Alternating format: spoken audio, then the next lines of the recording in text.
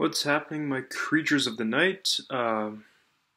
It's raining outside, and I got caught in the rain, so I am in a crappy mood, which gives me the perfect reason to do this video.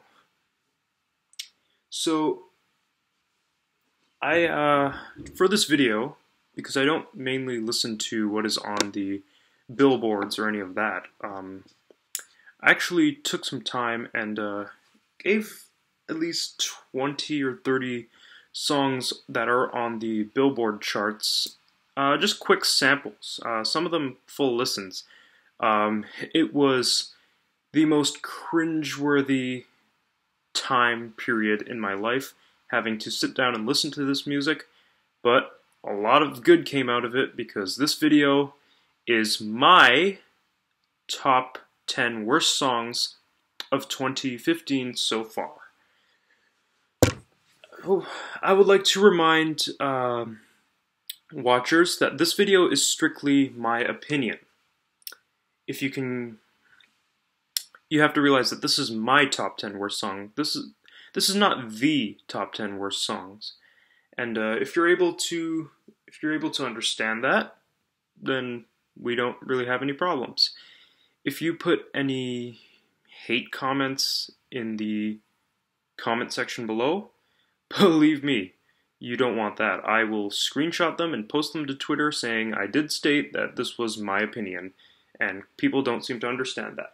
So if you can get past the fact that this is strictly opinionated, and I'm doing this for entertainment purposes, then we don't have any issues.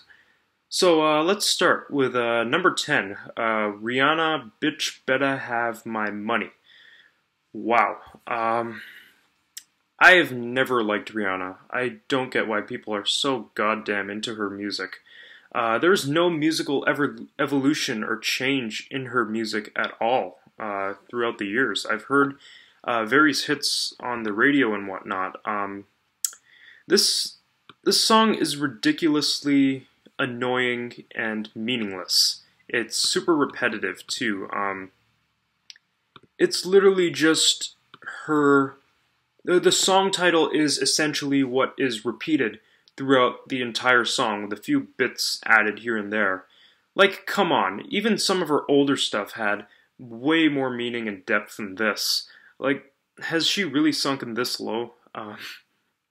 Anyways, number 9 is Charlie Puth, I don't know, with Marvin Gaye. You've got to be kidding me. Is this the best effort that this kid can put together?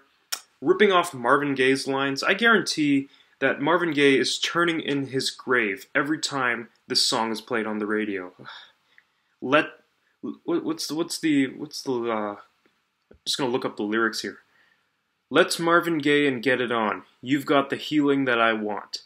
That's like 2 Marvin Gaye songs in one goddamn line. Come on, man. Like, be original. Saw what happened to Robin Thicke.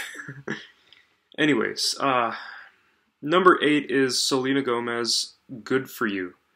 Selena Gomez was a Disney star, but not from my childhood generation. I grew up with the cartoon Disney stuff, so I don't know much of her, but my younger siblings were huge fans of her a few years ago even. Since then, she has apparently tried to break away from that squeaky clean childhood sensation, I guess. The problem is she's trying so hard to be edgy, and you can tell that it's really, really forced, especially in this song. Not to mention that this song is heavily auto-tuned, her voice, I might add, and the music is overly simplistic compared to what my younger brothers used to listen to by her. Number 7 is How Deep Is Your Love by Calvin Harris and whoever the heck that other chick is. First of all, I'm not an EDM fan, so if you are, feel free to fast forward a bit. Second of all, even if I were an EDM fan, I wouldn't like this song. It's so generic, and the lyrics are so cheesy. Let me go ahead and pull up some lyrics here. Oh yeah, I got them open already. Just for you guys. How deep is your love? Is it like the ocean? Come on! Haven't we heard that so many goddamn times before? This song has to be tailored for the radio compared to whatever other EDM is out there. I'm sure if I talk to an EDM fan, they'll know of way better music than this. Number 6 is Bitch, I'm Madonna by Madonna. For crying out loud, Madonna is still trying to stay relevant, if she probably is still relevant, and I don't know how. Madonna, you have to realize that people aren't into you anymore. Please, for all of our sakes, stop trying to be sexy. Please, stop trying to be cool. Madonna is like a disease that just hasn't gone away since the freaking 1980s. What she is doing may have worked 30 years ago. Heck, even in the 90s it may have worked, but it ain't working now. Just retire, please. I will go on my knees and beg you to retire, just for all of our sakes. People aren't into you anymore. They can go ahead and watch something else that's on the internet that'll give them just as much pleasure. Number 5 is Trouble by Iggy Azalea. Azalea. I don't know how to pronounce her name. I'm going to try and keep this short because this trash bag doesn't deserve all of my time, for sure. She just rambles on, blah, blah, blah, blah, blah. I have no idea what she's saying half the time, and her voice annoys me. I can't believe people consider this to be music, or even rap music. It is the pure, untouched epitome of garbage. It is crap fresh out of the ass. Anyways, moving forward, Creatures of the Night. Number 4, this is more than a song. This is that entire album that Miley Cyrus released this year. I don't even remember what it's called, and I don't want to remember. Miley Cyrus is an absolute train wreck. Her main aspirations at the current moment, and even for the past 3 years or so, have been to be edgy in some sort of way. Please, like we haven't seen edgy before. The focus clearly isn't about the music, but rather the image that is Miley Cyrus. Twerking and all that, whatever, licking sledgehammers on wrecking balls and whatever the hell she does. Not exactly the best image, especially not for kids. Not to mention, the music is a mess. It is wretched, man. It has to be some of the sloppiest efforts I've ever seen put together. And I'm going to move on because if I continue to talk about her, I'm going to have a heart attack eventually.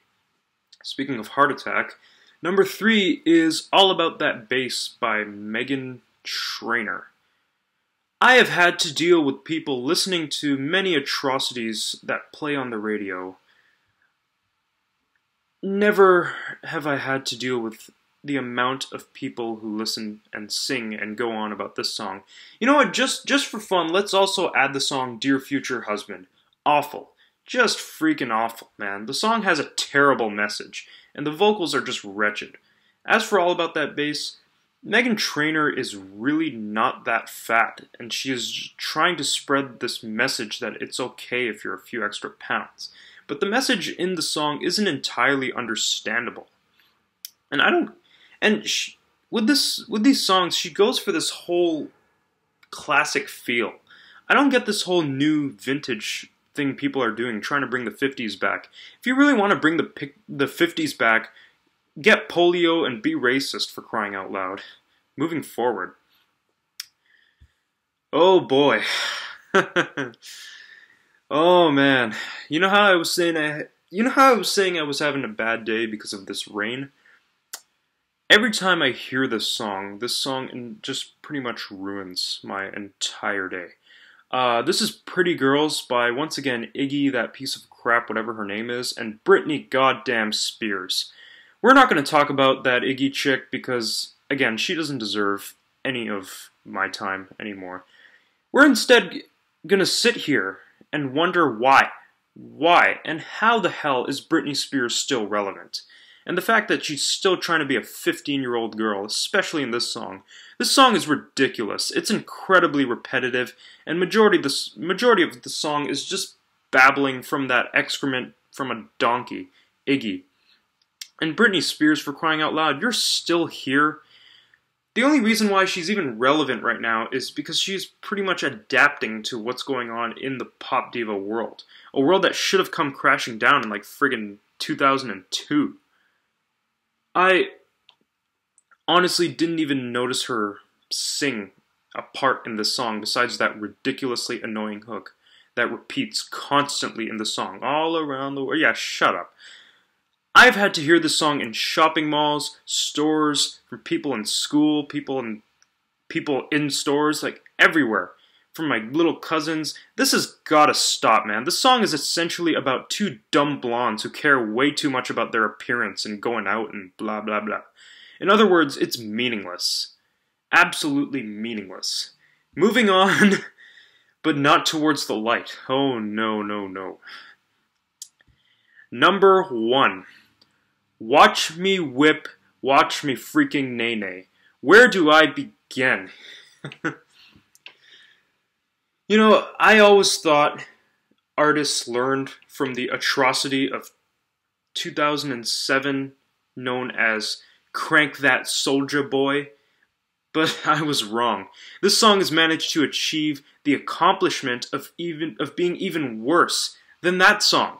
Congratulations, Silentio, whatever the hell your name is. This song is the pure definition of absolute stupidity, and it is the epitome of garbage. I can probably get my 6-year-old cousin to put together a much better song on his goddamn iPad. First of all, what in the living hell is a nay-nay? Is it just some kind of stupid saying that people expect you to know exactly what it means because it's what's trendy? If that terminology is what's trendy, then I really, really feel bad for what people are into, and I really fear what people are becoming. Either that or whoever wrote the song, this absolute atrocity, was just lazy and didn't even put together a good lyrical composition. The beat in this song, the beat absolutely sucks. It's so goddamn generic and simplistic. May I mention, you can barely hear it because this idiot is yelling throughout the song. Oh, watch me, yeah, shut up. The beat doesn't even fit the goddamn song. And the lyrics don't even rhyme. They have no complexity whatsoever. I feel that the entire writing and recording process of the song was just lazy. He instead babbles these random verses that make no sense and are not explained. Watch me whip. Watch me nay-nay. Do the stanky... What the hell is a stanky leg? Like, Jesus Christ.